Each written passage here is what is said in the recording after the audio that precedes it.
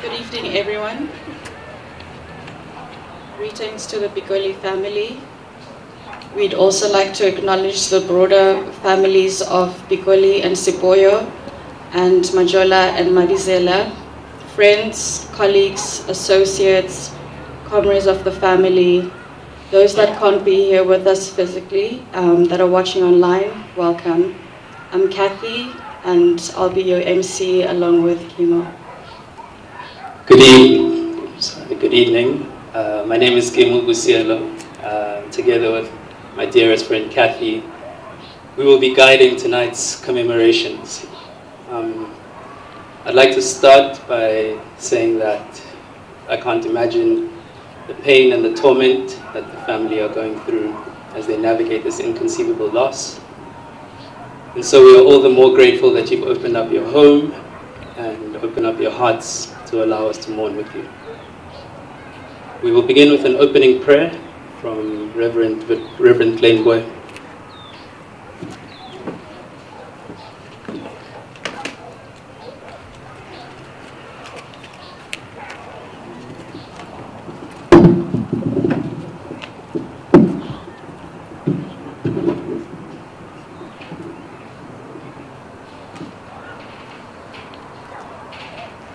Let us pray.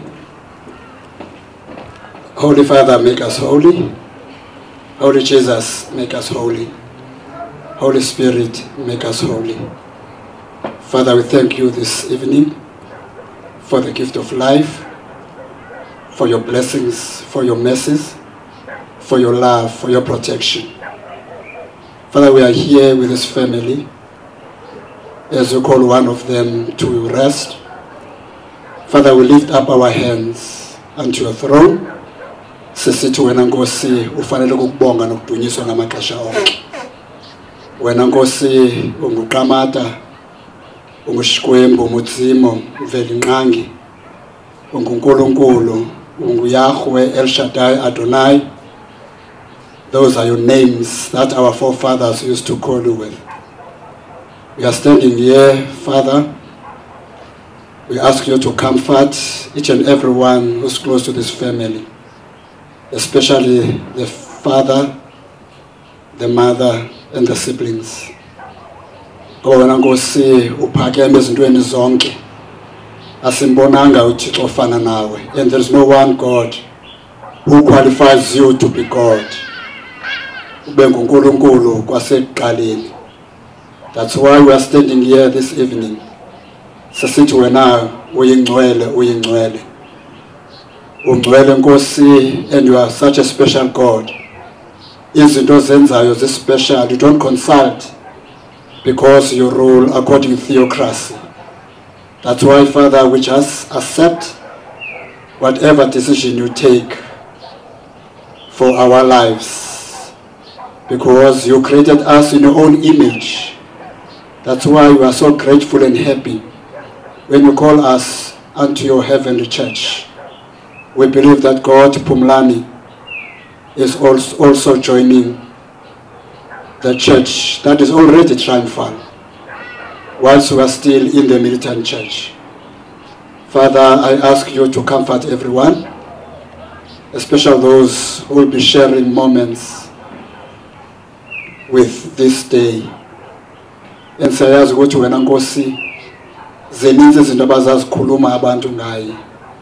They will remember each and every moment that they spent with him. And ngiyacela ukuthi uNkulunkulu esisikhathi bese isikhathi sokuthi sive kamandi, sihleke, zokuthi ekugqibeleni kuzukuse igama lakhe ingcwele kuYesu Kristu Nkosi yethu, who died and rose for us, now and forevermore. Amen.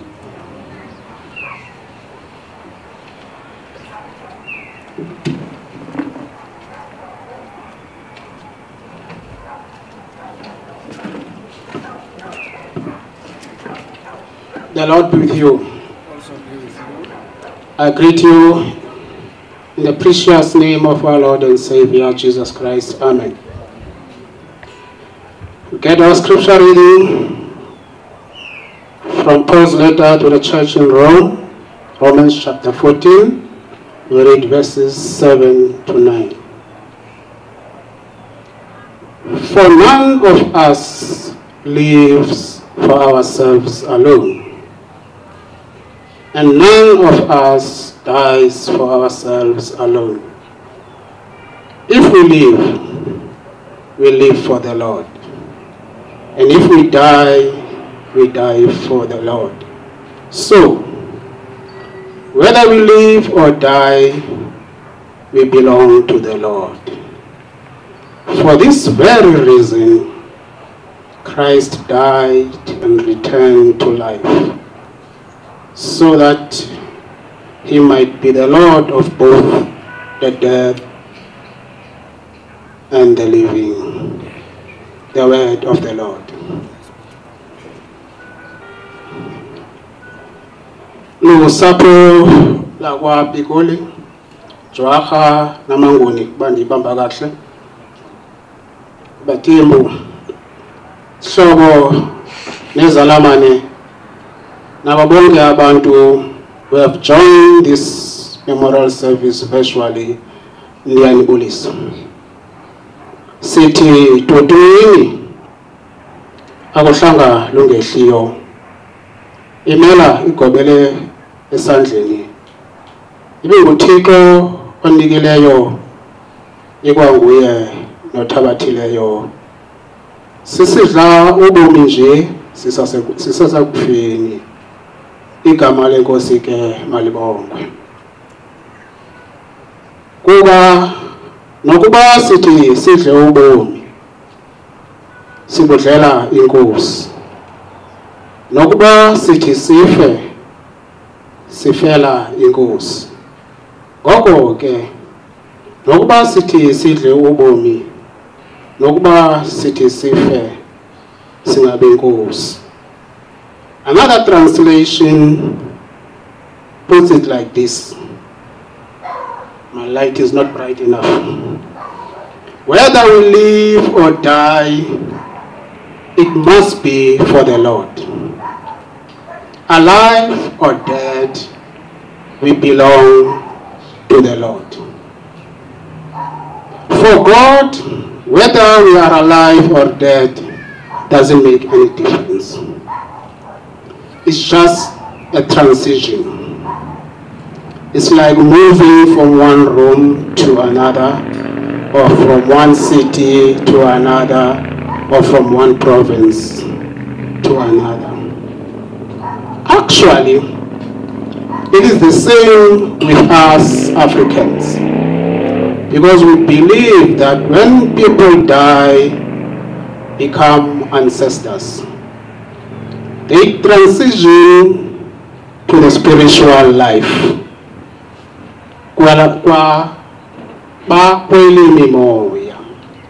Hence, when we bury a human being, we usually say, we are begwa, or we are fishwa, we hide them. Meaning they are still present, but are hidden from our sight. Even the Bible says, by faith the dead still speak, even though they are dead. Naxa efile nje usathetha, Romans 11:4. We believe that our ancestors by nature and by grace are close to us and minister in special ways to our needs. Can I have my phone, please? I need light. Of course, for us human beings, It is very difficult to understand this. Mind, please. I won't be able to operate this. Sorry, I can't see. Of course, for human beings, it is very difficult to understand because death literally robs us of the loved ones. We won't see Phumlani again with our naked eyes. We won't hug him or look at him affectionately. Sibuze ukuba uziva njani na namhlanje Jwaka Mtika Mazalin. The Bible describes death as an enemy. The last enemy to be destroyed is death. For believers, death is a friend insofar as it takes us to the presence of Christ. But insofar as it is still combined with too much suffering, it remains the last enemy that must be destroyed. In Romans 3:38, Paul had already written that neither life nor death could separate believers from the Lord. Again, in this passage, the same thought is presented. Because Christ conquered death, we are called conquerors by Paul. And he says, yet in all these things we are more than conquerors through him who loved us. All these things include life and death and everything in between. Because Paul himself endured suffering constantly and was living in constant danger. Whether we live or die, we belong to the Lord. Means not only that we die in God's perfect timing, but also that we will continue to belong to the Lord after we died and enter eternity. We'll ever and always belong to the Lord. However, Christian freedom is not a license to do whatever we want, the way we want. Our choices and freedom should still be guided by submission to God. My prayer for Phumlani is that he can inherit internal joy where there will be no more sorrow, no more pain, no more suffering, and no more death. As Sule uThixo zonke inyembezi emehlweni akhe.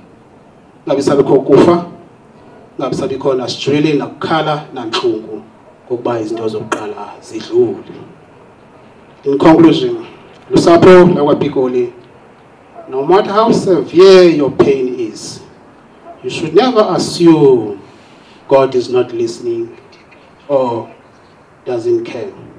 Thembelani kuye, yomelelani, ikhaliphe inhliziyo yenu. We should learn to trust in God even in the midst of our sufferings. Nale imeko nikuyo yedlula. Times of darkness and despair will not last forever. Thembelani kuYesu ukuba ufumaneka iluncedo kwawo bathembele kuye. Amen.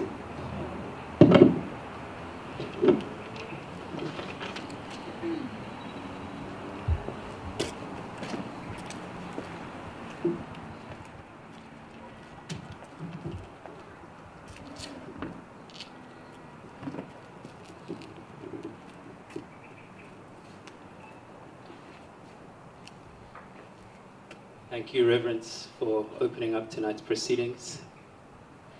We are here tonight to honor the life of Phumlani Pikoli. Phumlani blazed through Pretoria and Cape Town by means of Willow Ridge and UCT. He went on to become a multidisciplinary artist in the truest sense of the word. An award-winning author, a playwright, a filmmaker. He converted his book of short stories into an incredible exhibition. Self-taught, self-motivated, a true raconteur. Kathy will say a few words.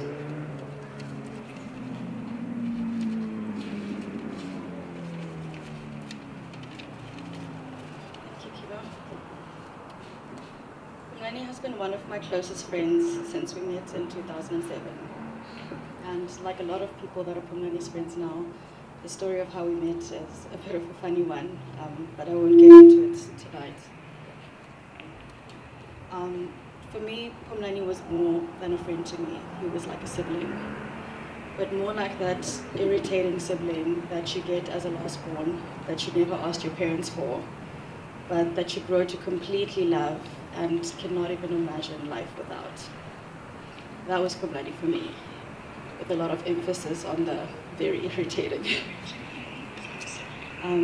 It's very difficult for me to stand here today because I actually had never contemplated this day would come, especially so soon, and I'm sure a lot of you feel the same. But here we are.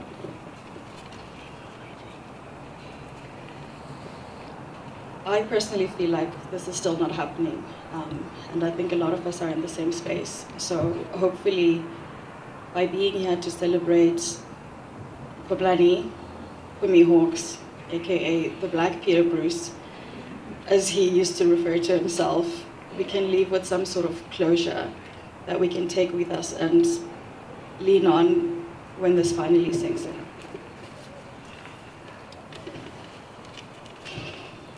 We can never understand why people are taken from us. So all we can do is try to focus on how blessed we are to have crossed paths with those people. And that's what we're here to do this evening, to share our beautiful memories and stories about how Phumlani impacted each of our lives, and to remember him as the funny, thought-provoking, brilliant, big-hearted, often outrageous and highly inappropriate friend, brother, son, colleague that we came to love. Knowing that no one can ever feel this hole in our lives, and hoping that wherever he is, he has that silly, up-to-no-good grin across his face, and most importantly, that he's at peace. I unfortunately have not had the pleasure of meeting everyone here, so I will just give a brief history as to who I am to Phumlani and who he was to me. I met Phumlani when we were about 16 or 17. I would love to say that our bond was forged immediately, but the truth is that I don't think we liked each other very much. It took us a while to grow into our friendship, but when we grew, oh man, we grew. Phumlani became a brother to me. I've really been struggling to find words for this loss.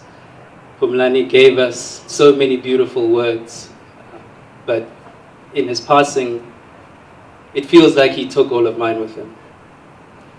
So I would just like to leave you with this.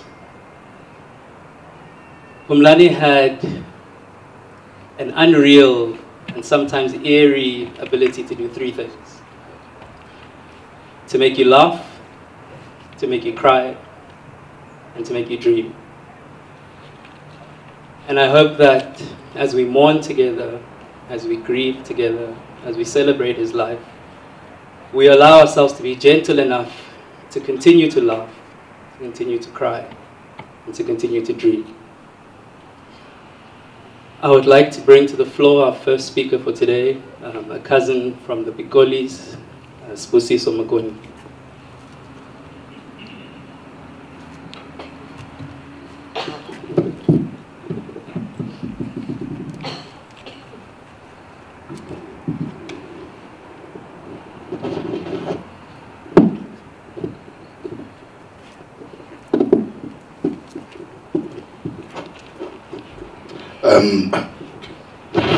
A very good evening to everyone. Abefundisi abahleli phambi kwethu, the Pikoli and the Majola families, nazo zonke izihlobo nezanamane ezongamele family ngexesha linje. As Kip has already said, Nandingusibusiso Makoni, I'm Phumlani's cousin from the Gqeberha, formerly known as Port Elizabeth. When I got, the message from Solom's last night asking me to be part of the program, I wasn't quite sure what to say, but I knew I couldn't say no. On my way here, I was contemplating where does one start to speak about Phumlani. And there really isn't a place where to start, because He's one of those characters that had no beginning, it had no ending. He was the trailblazer amongst our lives that lit the fire within all of us, as our MCs have already said so. So to start it off, I think I will just say to the families that, say not in grief he is no more, but in thankfulness that he was. As you've heard, I'm speaking as a cousin, growing up in the dusty streets of New Brighton, Mendy Road. There were, I think, 6 of us as boys there. Phumlani, Soloms and myself, Utuso standing over there. It's a pity Usi and Umpumzi aren't here yet. They'll be arriving tomorrow. So you can just imagine the chaos that 6 young boys will wreak in your house. But we managed to not get into much trouble because our grandfathers did not spare the rod, as everyone else knows around here. So we grew up in that Mendy Road. They were coming in for holidays. I'm a permanent resident there, and it would always be good times when we were together, either Sisemende Zanzi or over Mendy Pezulu, where I stay. Phumlani was still working. Okay. Phumlani, he wasn't always the most vocal amongst us as we grew up, but you know, he had his ways of showing us love, and it's that love that I think that brings us all here today. You know, and some of the fondest memories that I have growing up were being in Mendezansi, in the back room playing PlayStation, where the Phumlani and the Solomons taught me how to play Tony Hawks, and I think that is where their love for skating came from, by playing the game on the PlayStation. And then obviously we grew up, and you know, we kind of went our separate ways in a way in life. As we all know, Phumlani was never good with keeping phones. It is something that he was always losing. And at some point, I think I had about 6 or 7 numbers of his on my phone. But yeah, we went on to varsity, and you know, we would hook up, we would meet up, and those are stories for other days that we used to sit and laugh about, as you know, we'd call ourselves these sort of ungrown-up children at the age that we are right now. And if there was a love that we managed to share amongst us, it was the love for rugby, which is why you'll see me wearing an all-black t-shirt, because that is the one team that, you know, we would always root for. That when it comes to the Crusaders and the All Blacks, Phumlani is probably the only person I could lament and celebrate a Crusaders loss with at the same time, because one of our biggest arguments was who's supposed to be starting at fly-off for the All Blacks. Is it Richie Mawunga or Breeden Barrett? And he was always for Richie Mawunga, and I'm always for Breeden Barrett, and which is still like that. So wherever you are, Phumlani, Breeden Barrett is still the better fly-off, my friend. Richie. So yeah, you know, as we grew up, and you know, we found a common love within the media spaces, in the radio and TV space, and as you've heard, you know, he was, you know, multidisciplinary when it came to books, on the stage, the radio as well, and everything, and that's something that we shared and something that we spoke about quite often. And I think what brought me to tears the most was a project that we'd been speaking about for quite a while, and we actually never got it off the ground.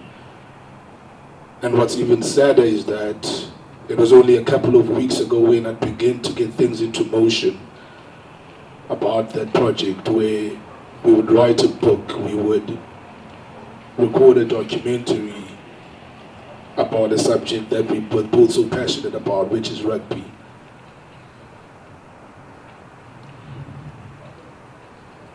What I will say today, that Phumlani left a legacy of love, left a legacy of selflessness. Whenever we spoke, we'd always end the question, we'd end the conversation with "I love you," and it would be "I love you too, man." So wherever you are, brother, I just want you to know that your pen was definitely mightier than the sword.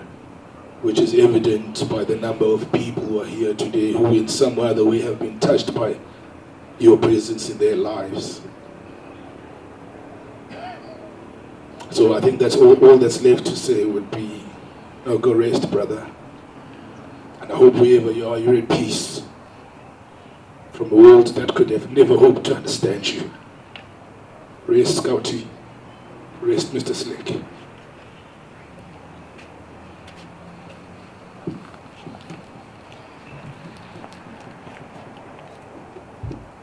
you. Now we'll have a cousin from the Majola side, Johnny Sizwe Majola.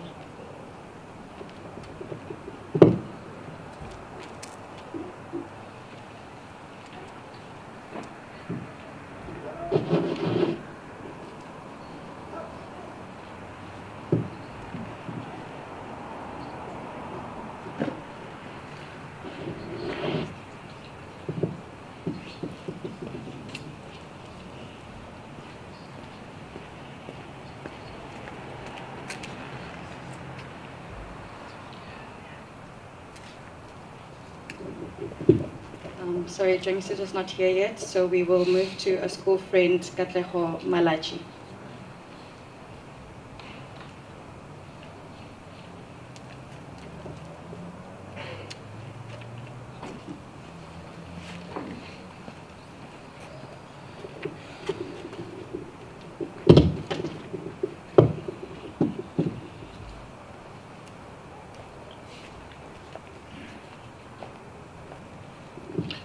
Greetings to everybody, to the family, friends, relatives, to the men of God.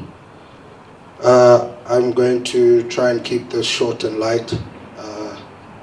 If I didn't keep it light, I can just hear Phumlani in his made-up Sepedi saying, "Oh," and then when I'm on I'm not sure if I'm wearing this jersey in his honor or if I'm just wearing it to hide my mkaba, but I'm wearing it.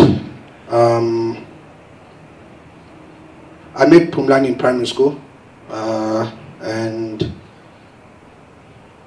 it was somewhat distant when the same grade as Usolomzi.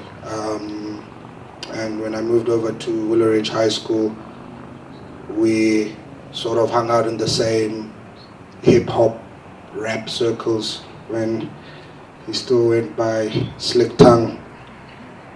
And in grade 9, we then caught up grades and forged somewhat of a friendship. I wasn't certain how serious this friendship was until Phumlani confided in me about being in love with a certain Mashwake. Now those of you who went to school with us would appreciate that, number one, confessing to being in love was a bit of a social risk, and you could only confide that in somebody you trusted, and I took that as a vote of confidence, barring the fact that I was confused that Phumlani was in love with a black girl. I didn't take him serious for the first couple of days, but I soon came to realize, well, no man, he's serious, le chap. And so we had to try something. And try we did. And we failed. But we tried, and in that trying and in that period of building and forming this friendship, I came to learn a couple of things about Phumlani. I came to learn about his conviction, about his passion for his convictions, about his humility, because no, we can't do that, no, we can't do that, no, let's try it this way. So, but above all, I came to learn about his love, his loving nature. And over the years, moving past that incident, we went on to share love for a number of things. Love for sports, love for public speaking, debating, politics, drama, more debating, the All Blacks, more debating, history, where we eventually went to place first and second, respectively, in matric, and a love for people when we served together on the peer support group, which is a role that I think Phumlani took more serious than any role he would have taken as a student leader or a sportsman on the field. The duty, the responsibility, the ability and opportunity to care for others in that peer support group role. Phumlani not only loved people, but he was loved by people. And this would have been evidenced by his ability to, in the morning, be hanging with the Owens, getting up to mischief at break time, hanging with Majita, watching them play soccer, second break, hanging with Abelungu, talking about whatever they talk about. And his ability in a time like that where we were so racially concentrated in our social circles, to be able to cross those boundaries with ease was not only telling of his love for people, but how lovable he was to people. And over time, as we finished school, the most constant and consistent love became a love for one another, in Phumlani's ability to always stay in touch, to always forgive, and an ability to stay in touch. And yeah, growing up, we came to realize, Phumlani shared a lot of his love with people. He loved his family deeply. He loved his parents, he loved his siblings. And in his love for people, he was open enough to share and open up his home to us, to open up his family and share his family with us, and likewise his family to share him with us. Made us feel at home. Exhibited such a great humility in constantly reminding us that a man is not to be loved or judged based on his material disposition, but on the merit of his character. There was an opportunity to have gone a very different route growing up in the space that we grew up with, but Phumlani never delved into any of that.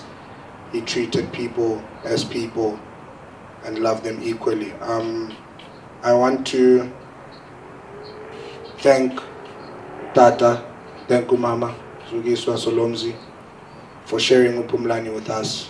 Everybody's got a very peculiar and unique experience of Phumlani. He meant a lot to people on an intimate level, because that is the level of attention to detail that his love had. It was not performative, it was not for exhibition, it was for impact. We hope to continue to share that love with you. We still consider ourselves a part of the family. Tata, if you are willing to cook that meat that you would cook when the All Blacks were about to wallop the Springboks, I'm committed to cooking the pap and sharing the controversial views that Phumlani would have shared in commentary during those games. Our memories will range from walking like nomads all over Pretoria, as though we didn't have access to transport, to Phumlani beaming at his final book launch last year and sharing such big dreams, hopes and plans for the future. And one of the fondest that he kept speaking about was a movie based on this very city, which he loved in his own peculiar way. And as such, I'd just like to encourage us in honor of Phumlani's memory to remember those characteristics that he possessed and to carry them in our lives. humility, perseverance, conviction, and love. Now these three remain: faith, hope, and love. But the greatest of these is love. Let there be love shed among us, and may his soul rest in peace.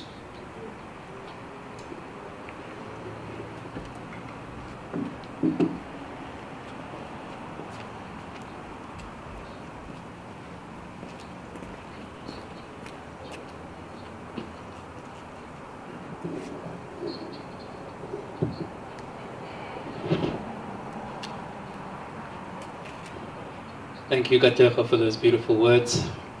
We'll now call the neighborhood friend, Bobo Daman.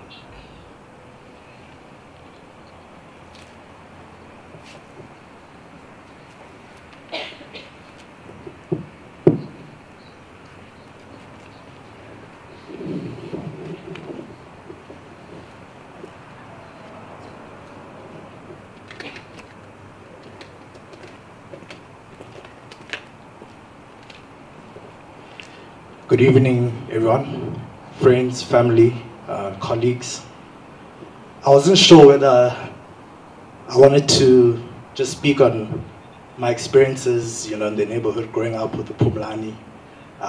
So I just decided just to write a letter. And the name of the letter is Letter to My Neighborhood Brother. In the beginning, you were like a younger brother I didn't have. And in later years, we became more like homeboys beyond the little brotherhood. The fondest memories I have was when we used to have freestyle sessions, and just for fun and as a pastime. Even though I wasn't the very best at it, you made it more fun. And it was just really fascinating just watching you make the English language your concubine.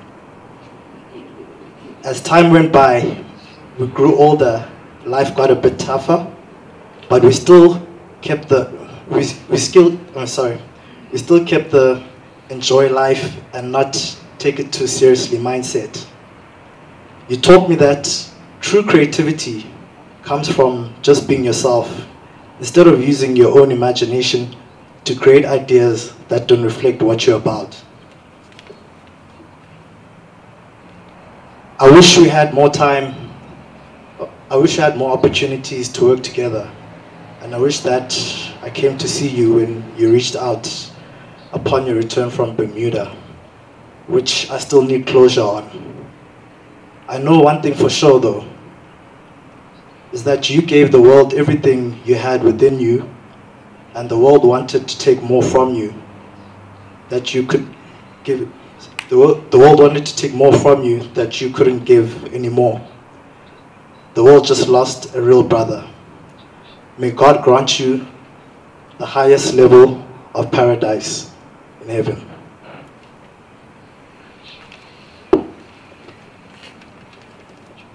Thanks.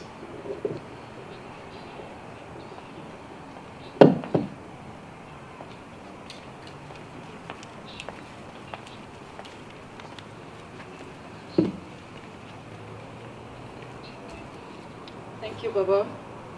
We will now have a work friend, Babalwane Nyembesi.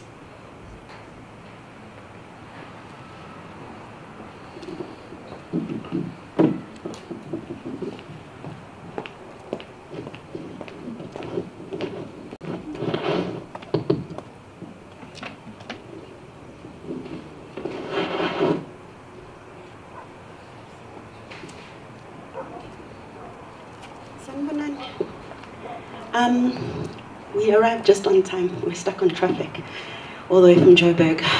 So Pickles Pikoli is what we called him in the newsroom at EWN in 702, which is where we met.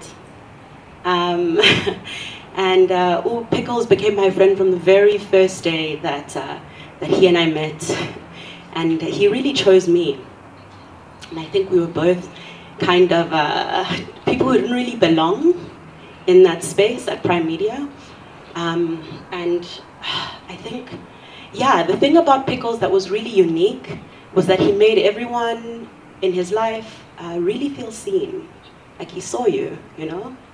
And so, yeah, we became friends. The very first day we met, we were stuck in a really hot car with like no air conditioning. The windows weren't working. We had to drive out to the outskirts of Gauteng. And that was our first date, essentially, as abangani. And since then, Pickles and I have been partners in umsebenzi and in creativity, just, yeah, throughout. And so even after we left Prime Media,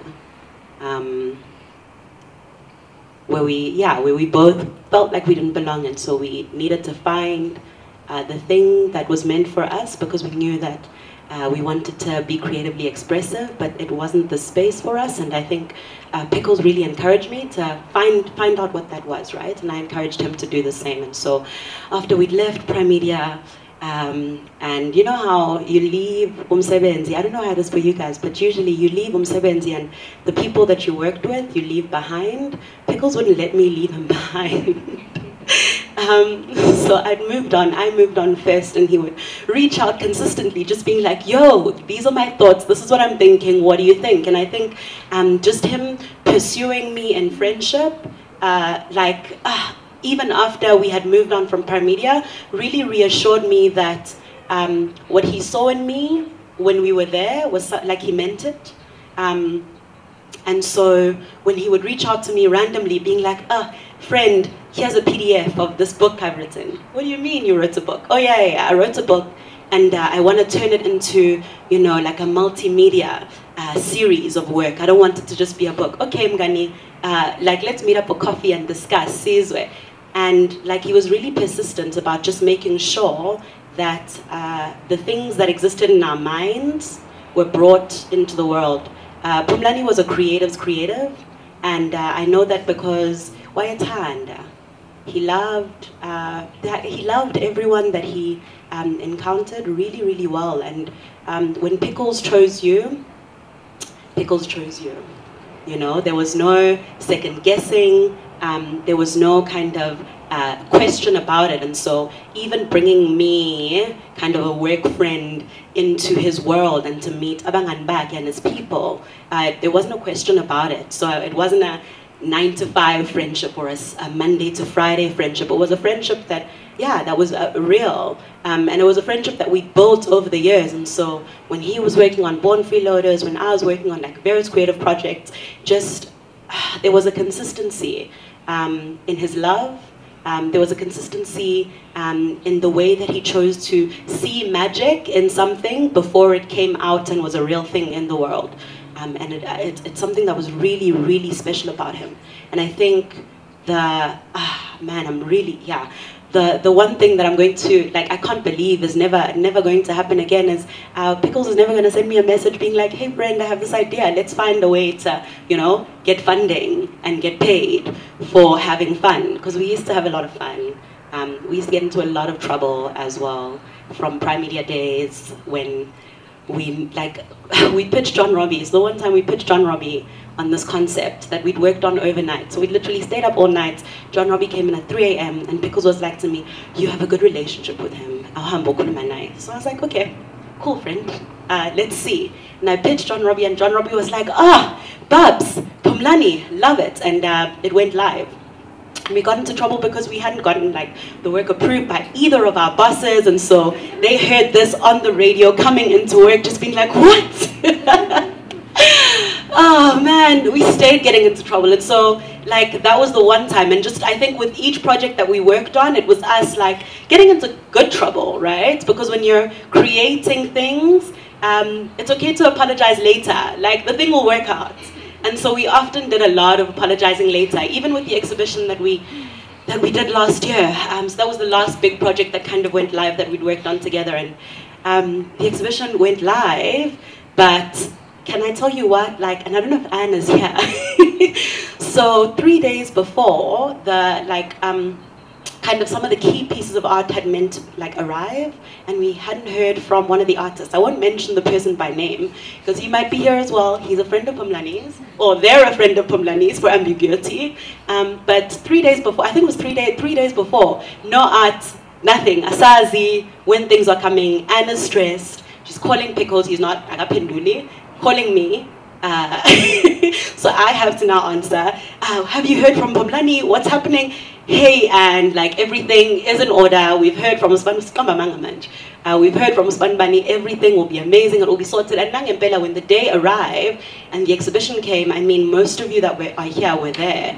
And everything went so smoothly. It was as if, you know, like there had never been any kind of hiccup. But I mean, even when I arrived, I think it was the morning of or the day before, I, as someone who was part of it, was like, yo, it's happening, you know? And we high-fived, and he'd been WhatsApping me, just being like, okay, things are coming, zieza, how are things lining up on your side? And just the ability to see the thing before the thing, you know, was a real thing for everyone else to appreciate, was something that was really unique to him. Because even with Born Freeloaders, he was like to me, cool friend, I actually want to do something bigger. I wanna write something that, like, you know, wasn't written while I was in a mental institution. I want to show that I can do this for real. Okay, like everyone believes that you're an author though, you know, there's no doubt about that. But just the determination of, no, I have these characters, I have these people, and I want to bring them into the world. And when I got the PDF a few months later of the book, just being like, oh hey, by the way, I'm beginning, and what? It's real, it's in the world. And that's just something that Pickles did time and time again. And I think what was really important throughout our careers, because our careers were kind of like, we were intertwined even though we were working separately. Throughout our careers, he had the ability to make people believe in the thing that he was working on. It's something that was, yeah, it was him, right? And the reason that he could make people believe was because he sold whatever it is that he was selling to you from a place of love. And so there was no way to doubt that actually in Ngiyamthemba lo muntu, I believe that this person, it's not just about being who he said he was, because I think he was raised with great integrity. I've met his siblings, and you guys are the same, even though you're different. And so one thing that about Phumlani was he wasn't just who he said he was, he also did what he said he would do. And that's something I'm really going, it's something I'm really going to miss, because it was a unique thing. He brought his own unique flavor, I'll use that word, to the world and to the lives of everyone that he loved. And so I think one thing that we can all do,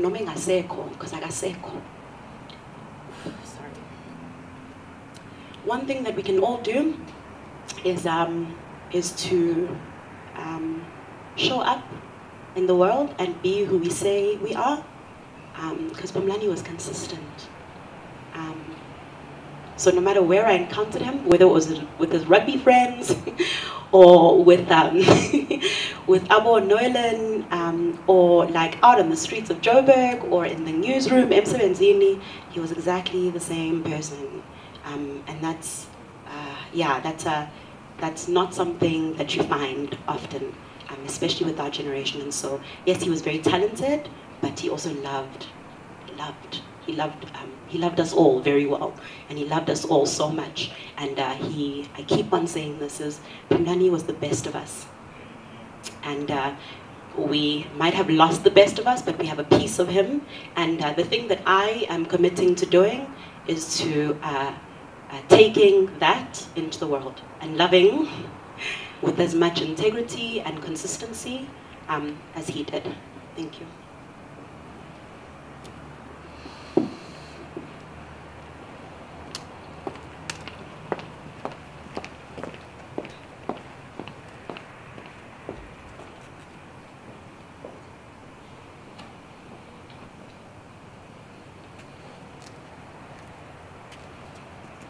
Thank you, Babala. Yeah, those words are really moving. You know, when you felt Phumlani's love, you felt it. There's a slight change to the program. I'm a stickler for protocol, but when the love of Phumlani's life says she wants to say some words, who am I to stand in the way? So, Kiara Gricha, it was yours.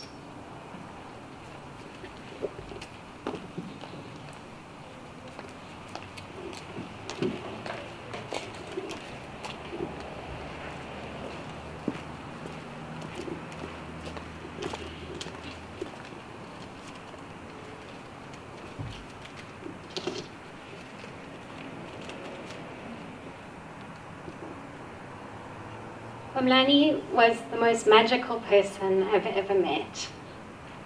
He put forward a strong, brave, and often quarrelsome face to the world. But deep down, for the people who knew him best, he was the most soft-hearted, empathetic, and kind person that I knew. He cared so deeply for his friends and his family, and loved those close to him with complete abandon. He had an entirely unique way of viewing the world, which was beautiful, and which we were lucky enough for him to share with us in his work and in his writing. He was devilishly handsome, but always shyly dismissed it whenever I told him so. He was brave. There were things that he struggled with, but he was strong and was constantly working on himself, and always made time to be there for those around him. I loved him so very much. Sometimes the brightest and the most beautiful among us are only meant to be with us for a short time, when we are privileged enough to get to bask in the intensity and magic and wonder. I wanted to have a long life with Phumlani. There was so much that we were still meant to do. He was undeniably the love of my life. I can only take comfort in the fact that he knew how very deeply he was loved, and that wherever he is now, he's at peace.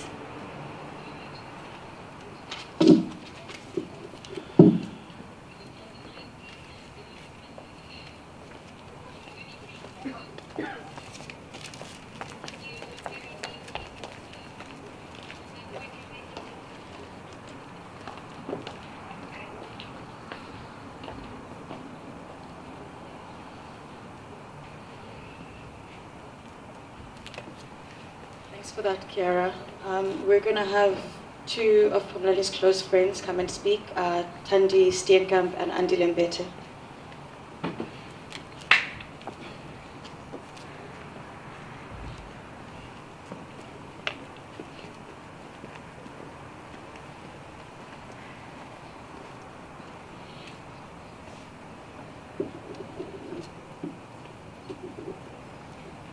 Good evening, and thanks for coming.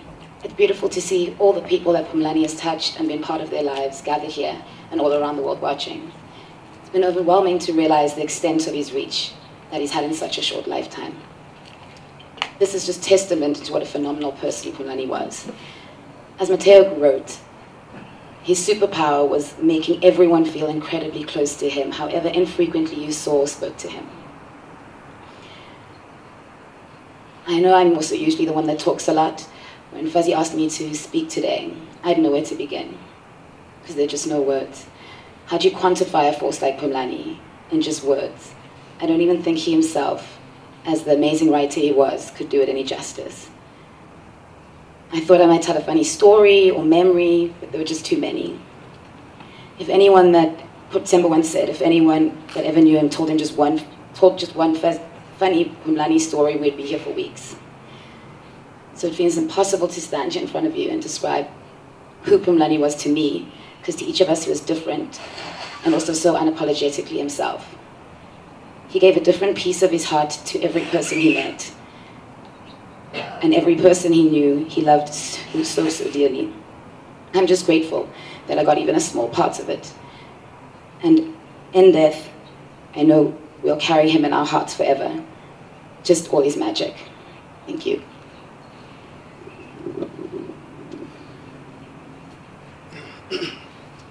Hello everyone, my name is Andile Mbete.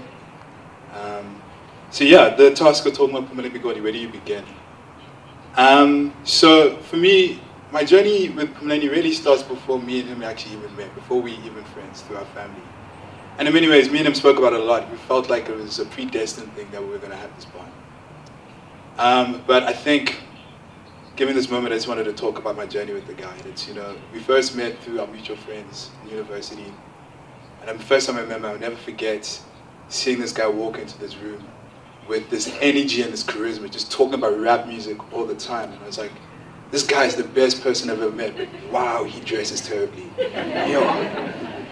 And kind of from there, it became this journey that we had. And I think we all know we all had different bonds with Phumlani, but you know, one thing, and I'll tell one or two stories with you guys, is that when me and Phumlani really bonded is that we love to scheme. Anything or any opportunity we could stick it to the man and make money, we're gonna do that. So one story we have is once when me and Phumlani were the brokers to ever being the students. I mean, it was bad times. We'd ask for money, our parents for 2 months textbook money, they weren't gonna give us anything, so we just had to make another plan. I knew Phumlani had a scheme if he called me, and the first thing he said to me was, cats. I was like, oh, cool, we've got a plan. He calls me and he's like, listen, I know a way for us to make a lot of money very quickly, so I'm cool, let's do it. He's like, there's a guy that buys chargers, cell phone chargers for 5 rand. Let's get all the chargers we can get and let's have the best weekend. I'm not joking, after about 3 hours, me and him walked to this guy in Mowbray with 2 bags each of chargers between 4 houses that we managed to collect. Get to this guy and he's like, the first thing this guy says to us is, no, it's too much. So we went back home starving, sitting trying to find another scheme. You know, Phumlani, as everyone has said, means a lot to everyone, but you know, I can literally stand here as a person who can deeply say that that man changed my life in many ways. Through his nature, his creativity, and through his schemes. When a long time ago, myself, Fuzzy, and a lot of us, Mark, Phumlani had this plan, this big idea of creating this blog and creating this creative space for ourselves, where we could all really present our voices. The real story behind that story is that this whole thing was, Phumlani was worried about my love life and worried that I wasn't meeting girls. So he created this thing, and through that, and I mean, it was just an idea that we played with, but through that, it was a way for him to express his writing, for us to talk about the world that we're living in. And I can tell you right now that I wouldn't have a career without that experience, without Phumlani driving that. So it's hard to talk about like a friend and a brother and also somebody so instrumental to who you are and realizing that he's gone. And I mean, for me, one thing I really will celebrate is witnessing this man go through the world building this complex tapestry of friendship and love and creativity, building all these people together, from the biggest jock to the artiest person, and creating this world together. And leaving us all there. I mean, he's a part of everything we do, I feel. And I'm so, so grateful to have it. And just imparting to the Pikoli family, you guys have been my family for years, and I'm so grateful that you guys loaned us this guy for so long. And I can speak on behalf of all the friends that we will pay that debt tenfold for the rest of our lives, and we're really grateful, and we love you all.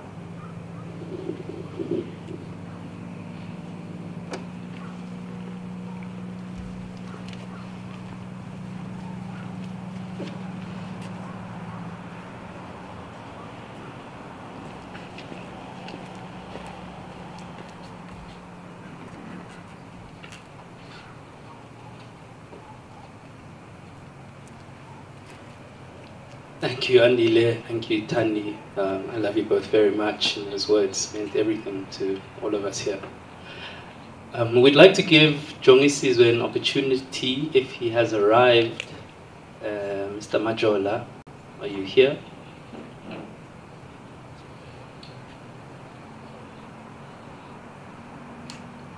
No.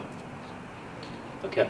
He has one more speaker next, and then if he hasn't, unfortunately, we'll have to move on with the proceedings. The last speaker on our program is Luando Kasa. Is Luando here?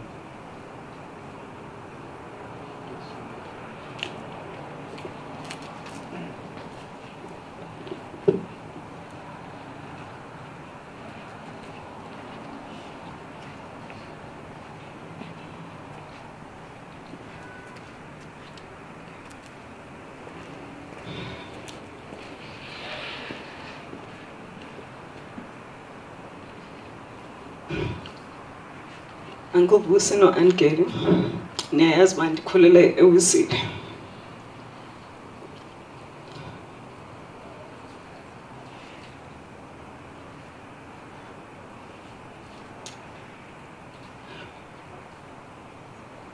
Elami ixolo ndiyakhala kuwe Nkosi.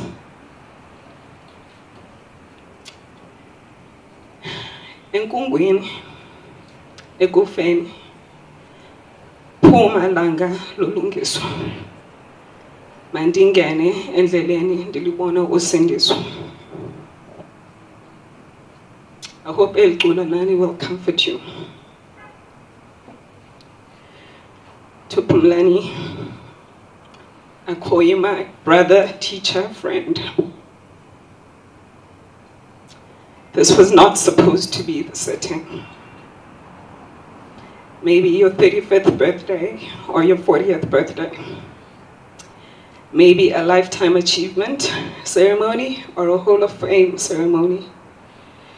That's where I would have liked to honor your life, not your memorial.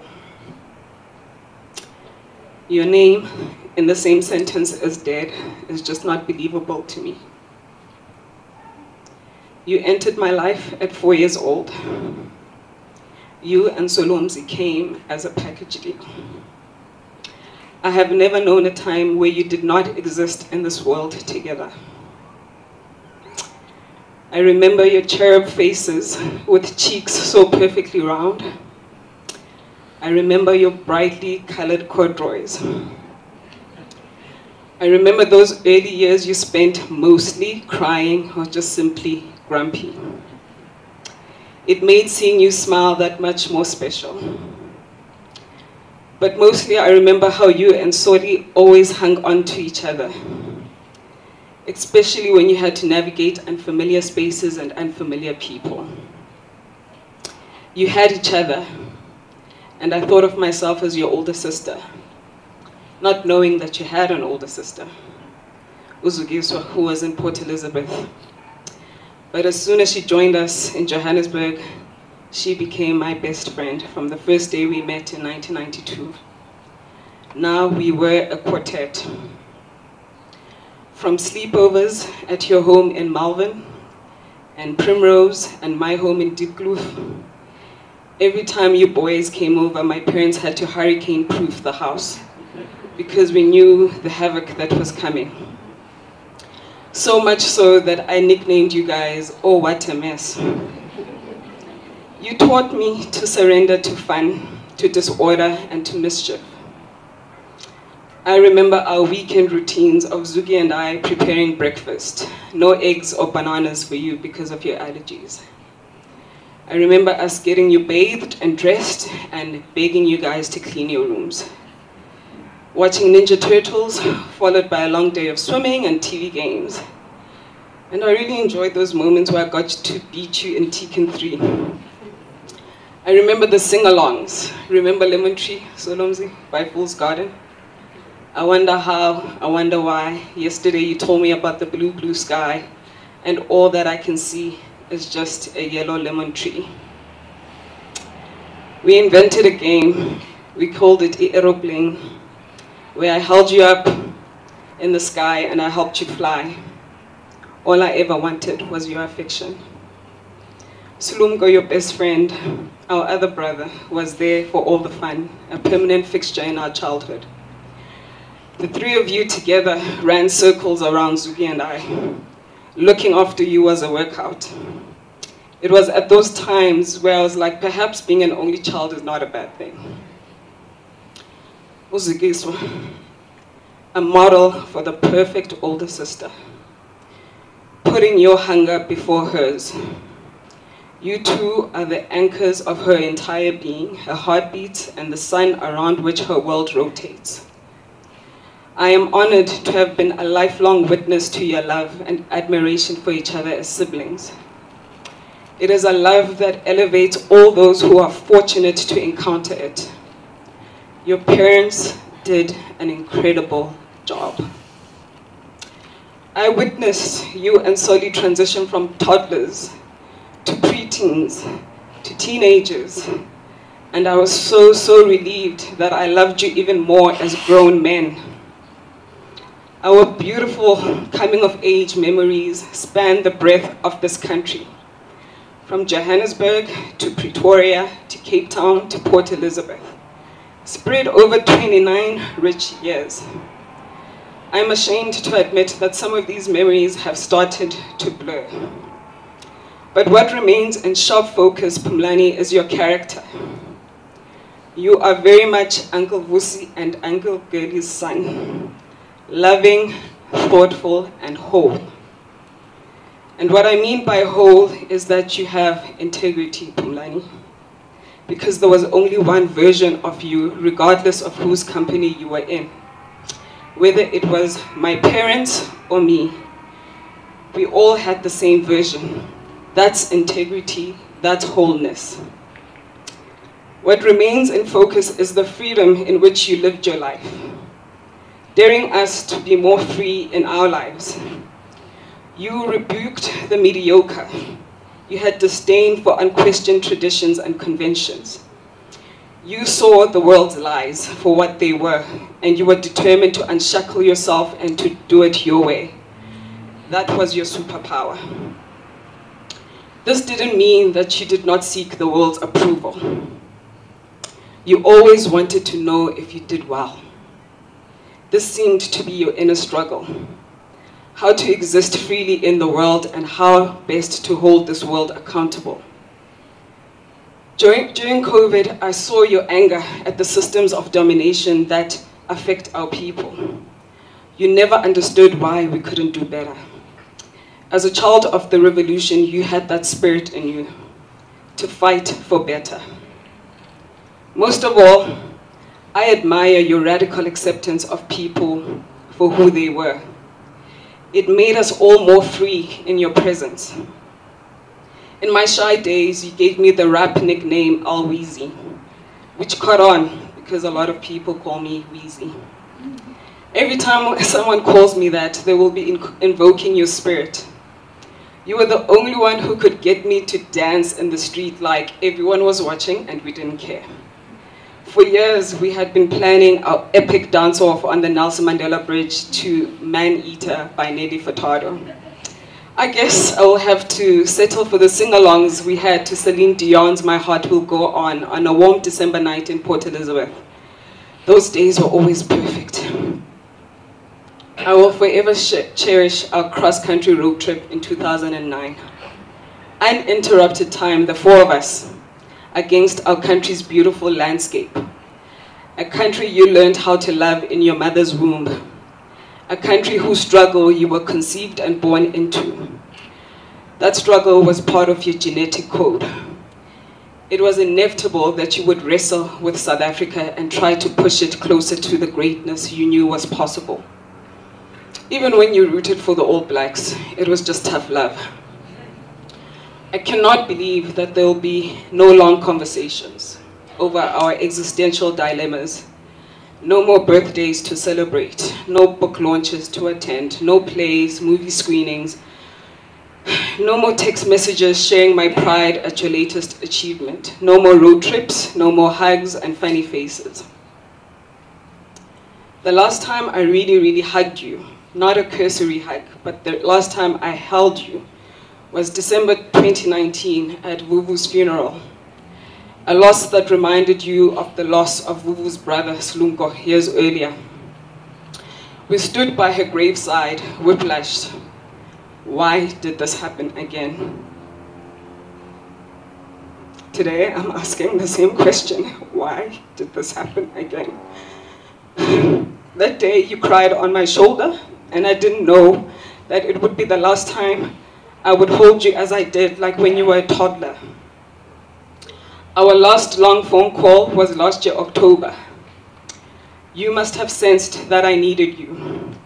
You called me out of the blue because you knew I was about to take a creative risk. I was unsure, and your call was right on time. You assured me my nerves and doubts were normal. You encouraged me to be proud of my work. And this time, like a big brother, you held my hand through a crisis of confidence. I checked our WhatsApp messages, and twice in the last couple of months you asked me for lunch. We kept putting it off. Now it's one of my biggest regrets. I thought we had time. This is the end of your embodied life, and its end illuminates how you lived. That pouring of love is because of the love you gave to all of us. Thank you for liberating me inch by inch every time we were together. After each of our encounters, I walked away more myself. To the Pikoli family, my family, I'm going to steal the words of John O'Donoghue. Know that although Phumlani's days were brief, his spirit was alive, it was awake, and it was complete. I pray that with time, you will learn the acquaintance with the invisible form of our departed, that you will be able to enter the hearth in your soul where Phumlani awaits your return. In time, may Phumlani's spirit inspire you to enter each day with a generous and open heart, to serve the call of courage and love until you see his face again. His legacy is safe in your hands. To Phumlani, thank you for loving me. Thank you for loving my parents. They were always happy and laughing in your presence. I remember you came to my house and you saw this quote on my fridge that you loved so much. And it says, "The only people for me are the mad ones. The ones who are mad to live, mad to talk, and mad to be saved. Desirous of everything at the same time.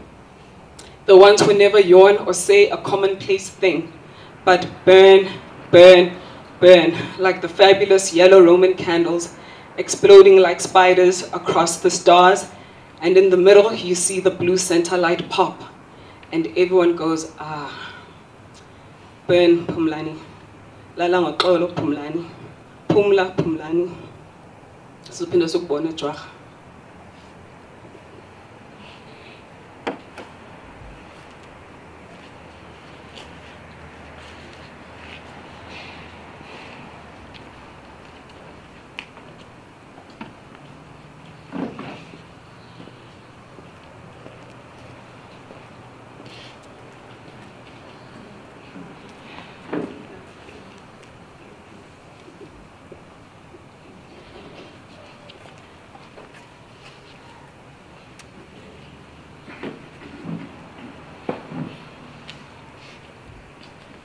No, thank you so much for sharing those words. It's not easy. This brings us to the end of tonight's commemoration. I would just like to take the opportunity once again to really extend a heartfelt thank you to the Pikolis for being so generous. Even in your loss, you shared Phumlani with us. And I think I speak for everyone here that it means the world to us. I'm so grateful to have the space for all of us to be able to hold each other and send our brother off. We truly are grateful. We'll close off with a closing prayer.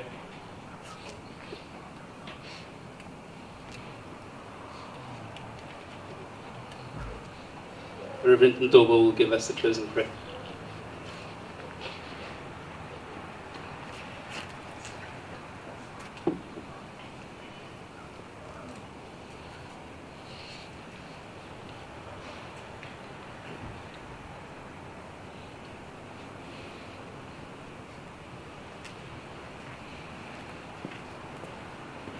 Let us pray. To God, who is able to keep you from falling and to bring you faultless and joyful before his glorious presence. To the only wise God, our Savior, through Jesus Christ our Lord, be glory, majesty, power and authority, from all ages past and now, and forever and ever. Ithi intsikelelo kaThixo somandla, uyise unyana nomoya ongcwele, ihlale nani ngoku kude kuse emaphakadeni. Amen.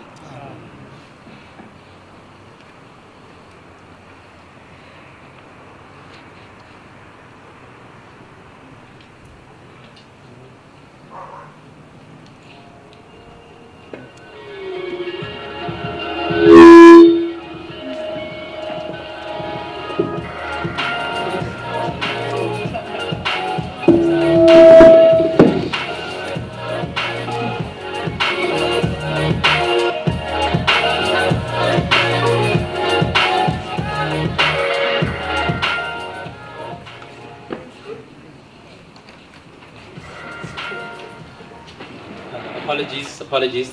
Just one more item. Mr. Klepu. Apologies, Mr. Klepu. There's some final announcements to make. Is he available? Yeah, he is. Okay, just be patient.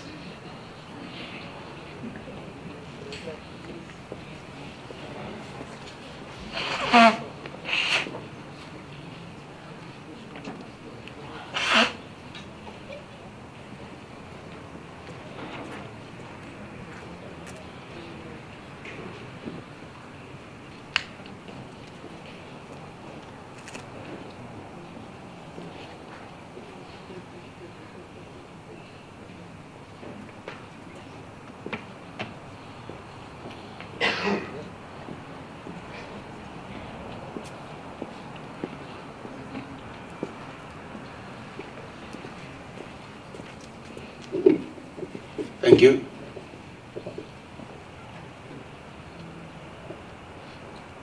Befundisi, Pikoli family, friends, thank you for this opportunity. First, I also want to thank you for such a beautiful service. Mine is short and brief. It's just to announce that the funeral is on Friday. The family will be gathering here at the house from 7 to receive Phumlani from 7 to 8 service. And then the next service will be in church, which is Hatfield Christian Church, which is right here in Newlands. Service will be starting at 9 o'clock with expected time of finishing at 11. And again, with the understanding that we all know the rules and regulations, COVID regulation. We expect when the service is done, we will all disperse. Of course, the family members will be coming back home. Thank you very much.